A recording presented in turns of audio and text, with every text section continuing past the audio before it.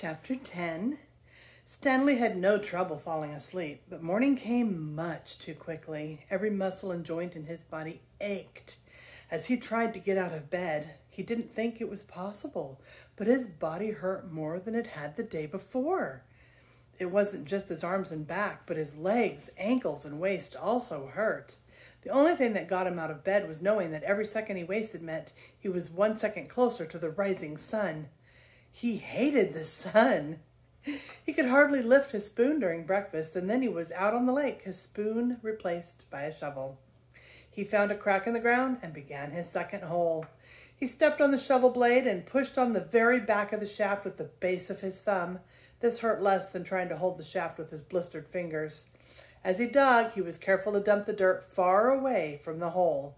He needed to save the area around the hole for when his hole was much deeper. He didn't know if he'd ever get that far. X-Ray was right. The second hole was the hardest. It would take a miracle. As long as the sun wasn't out yet, he removed his cap and used it to protect his hands. Once the sun rose, he would have to put it back on his head. His neck and forehead had been badly burned the day before. He took it one shovelful at a time and tried not to think of the awesome task that lay ahead of him. After an hour or so, his sore muscles seemed to loosen up a little bit. He grunted as he tried to stick his shovel into the dirt. His cap slipped out from under his fingers, and the shovel fell free. He let it lie there.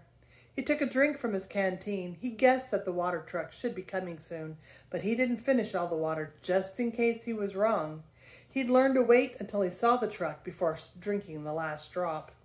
The sun wasn't yet up, but its rays arced over the horizon and brought light to the sky. He reached down to pick up his cap, and there, next to it, he saw a wide, flat rock.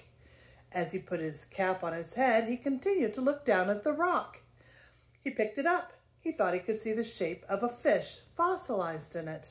He rubbed off some dirt, and the outline of the fish became clearer. The sun peeked over the horizon, and he could actually see tiny lines where every one of the fish's bones had been. He looked at the barren land all around him. True, everyone referred to this area as the lake, but it was still hard to believe that this dry wasteland was once full of water. Then he remembered what Mr. Sir and Mr. Pendanski had both said. If he dug up anything interesting, he should report it to one of them.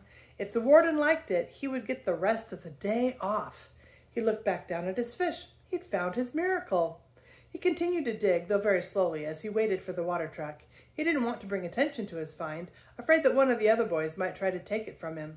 He tossed the rock face down beside his dirt pile, as if it had no special value. A short while later, he saw the cloud of dirt heading across the lake. The truck stopped and the boys lined up. They always lined up in the same order, Stanley realized, no matter who got there first. X-Ray was always at the front of the line, then came Armpit, Squid, Zigzag, Magnet, and Zero. Stanley got in line behind Zero. He was glad to be at the back, so no one would notice the fossil. His pants had very large pockets, but the rock still made a bulge. Mr. Pendanski filled each boy's canteen until Stanley was the only one left. I found something, Stanley said, taking it out of his pocket. Mr. Pendanski reached for Stanley's canteen, but Stanley handed him the rock instead. What's this? It's a fossil, said Stanley. See the fish? Mr. Pendanski looked at it again. See, you can even see all of its little bones, said Stanley. Interesting, said Mr. Pendanski. Let me have your canteen. Stanley handed it to him. Mr. Pendanski filled it, then returned it. So do I get the rest of the day off? What for? You know, you said if I found something interesting, the warden would give me the day off. Mr. Pendanski laughed as he gave the fossil back to Stanley. Sorry, Stanley. The warden isn't interested in fossils. Let me see that, said Magnet, taking the rock from Stanley. Stanley continued to stare at Mr. Pendanski. Hey, Zig, dig this rock. Cool, said Zigzag. Stanley saw his fossil being passed around.